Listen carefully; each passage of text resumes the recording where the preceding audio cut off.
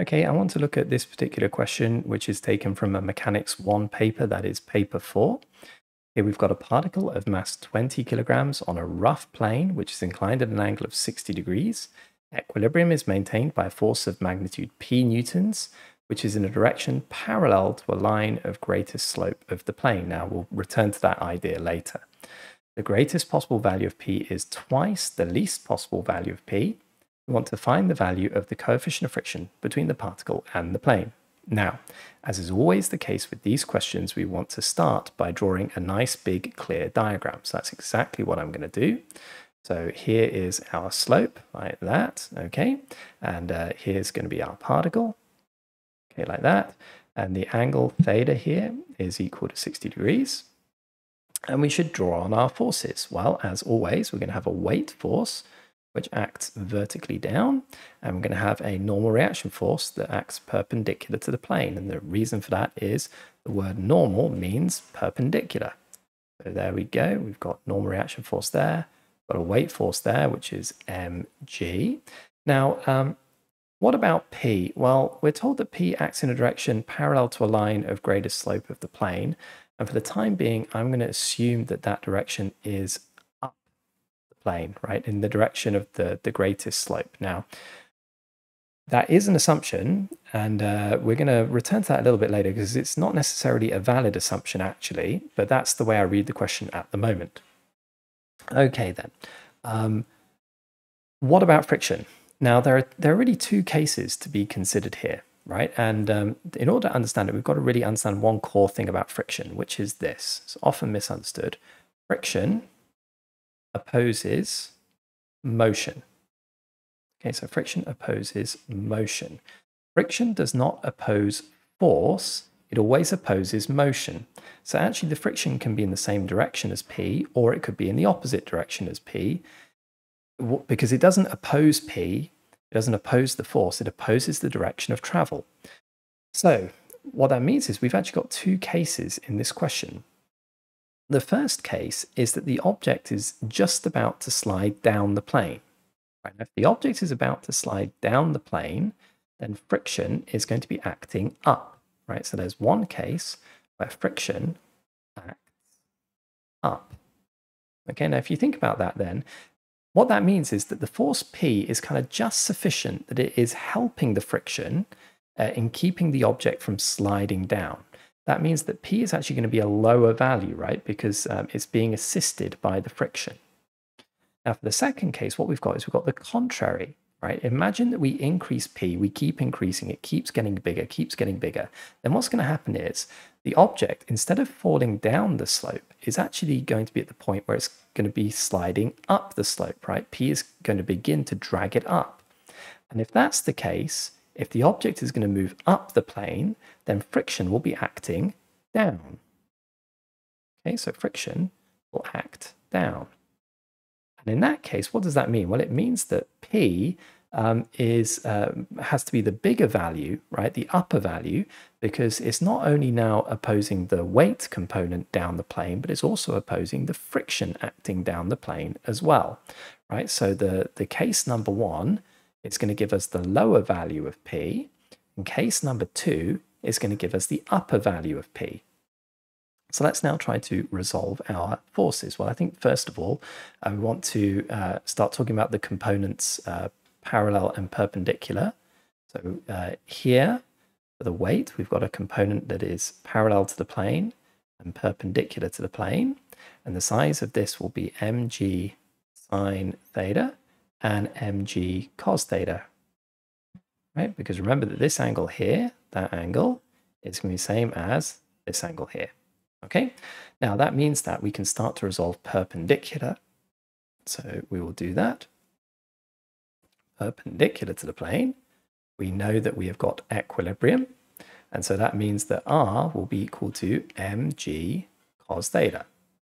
Okay, and because we found out the normal reaction force, we're also able to find out the limiting value of friction, right? The limiting value of friction is going to be equal to mu times by R. In other words, mu times by mg cos theta. Now, again, just a little bit of a note on friction, right? Friction is not equal to mu r. This is often a common mistake that students make, right? Friction is not equal to mu r.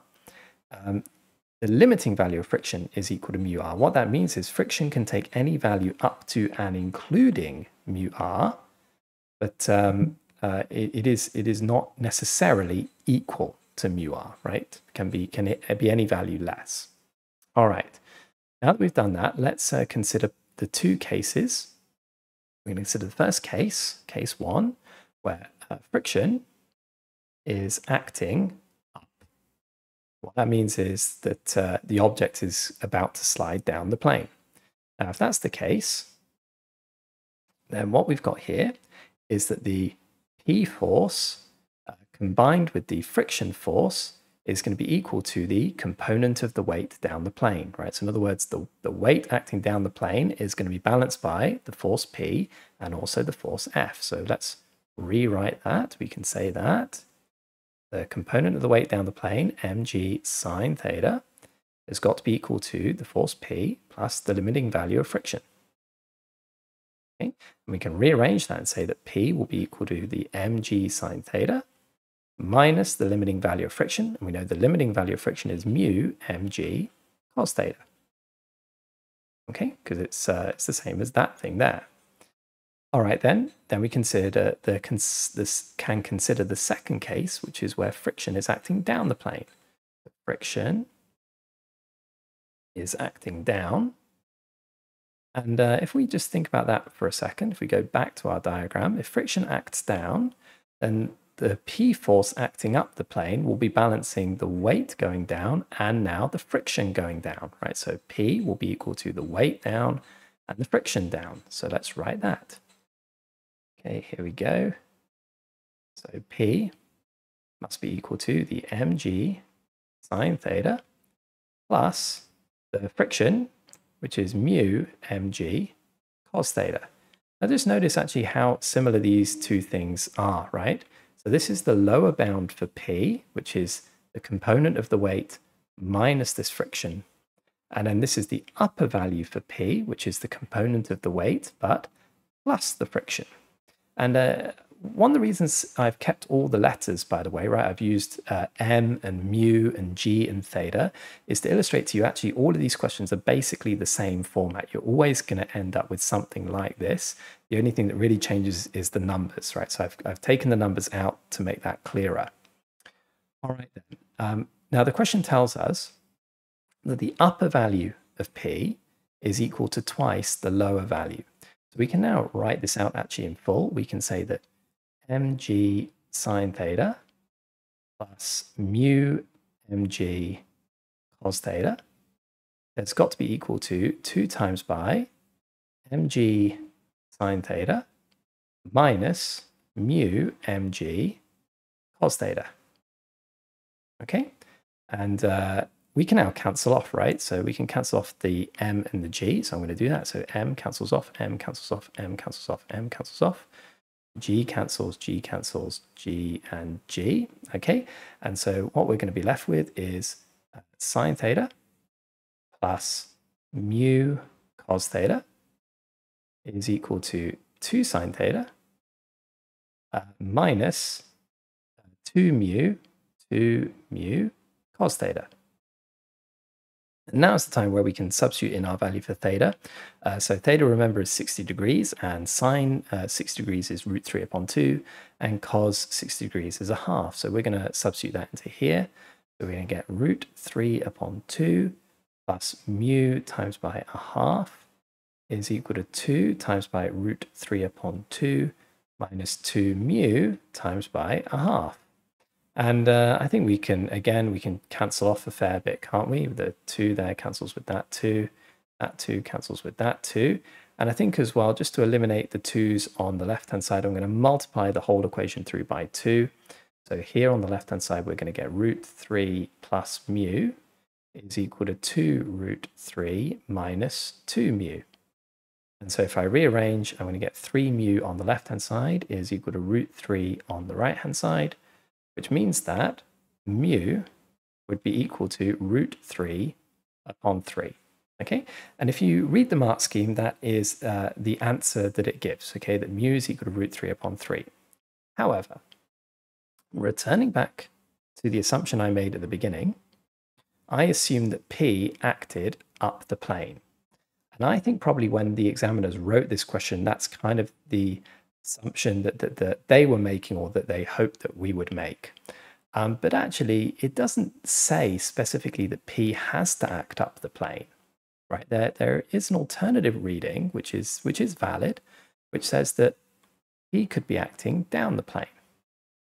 So let's just consider that case. Now, obviously, if P is acting down the plane, then we're not going to be in the situation where the object is going to be pulled up, right? So that can't be the case.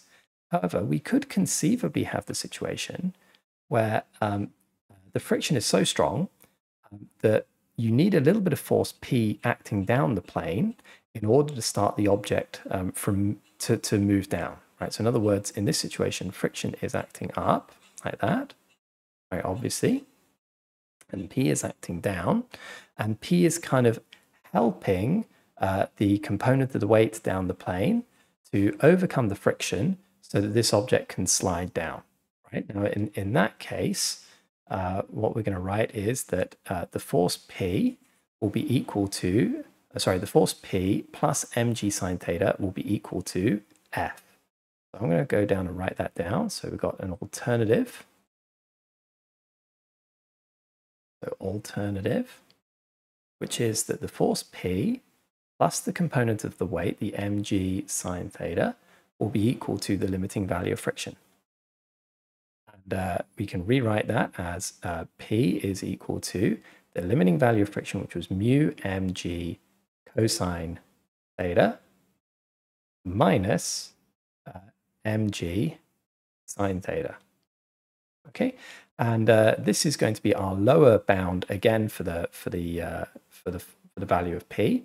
In this particular case, we can say that the upper bound, right, which was this thing, mg sine theta plus mu mg cos theta, will be equal to twice this thing here. Right, so we're going to consider that alternative now. So we've got mg sine theta plus mu mg cos theta is equal to twice this thing here, that thing, which is mu mg cos theta minus mg sine theta. Okay, and again, we can cancel off all the mu's, all the m's and the g's. So gone, gone, gone, gone, gone, gone, gone, gone. By the way, guys, I actually strongly encourage you to use letters instead of numbers, because it'll just really help you cancel off stuff. And also it means that you can track your errors quite easily. Now I'm going to introduce the values again. So sine theta is equal to root 3 upon 2 plus mu times by a half is equal to 2 mu times by a half minus sine theta, which is root 3 upon 2. Okay, and we can expand this one out on the right-hand side, which is going to give us mu minus root 3 is equal to root 3 upon 2 plus mu upon 2. Again, I'm going to multiply both sides by 2 to get rid of the fractions. I'm going to end up with root 3 plus mu is equal to 2 mu minus 2 root 3. If I rearrange that, I'm going to get that mu is equal to 3 root 3. And if you read the mark scheme, that is the second alternative answer. So I think what's happened here is the way they've written the question is ambiguous. And so I suspect what's happened is when they got back the exam papers from the students, they realized that actually there were some alternative answers that were valid based upon the reading of the question. So if you read it strictly, it doesn't really indicate which direction P is in, right? It just says it's in a direction parallel to a line of greatest slope. So if that's the case, then P can act up the plane or down the plane. Now, usually with questions of this type, it's clear and it's necessary that P is up the plane. But in this question, they haven't excluded that as a possibility, and therefore actually students are quite right to consider the option where P acts down the plane as well. So what you've got on the mark scheme is not only have you got two alternative solutions, that is, two different ways of arriving at the same result, you've got two entirely different results. Right? You've got this result here, is that, and you've got this result here, which is that. Okay, so I hope that explains the question, and I hope that this was a helpful exercise for you. See you next time.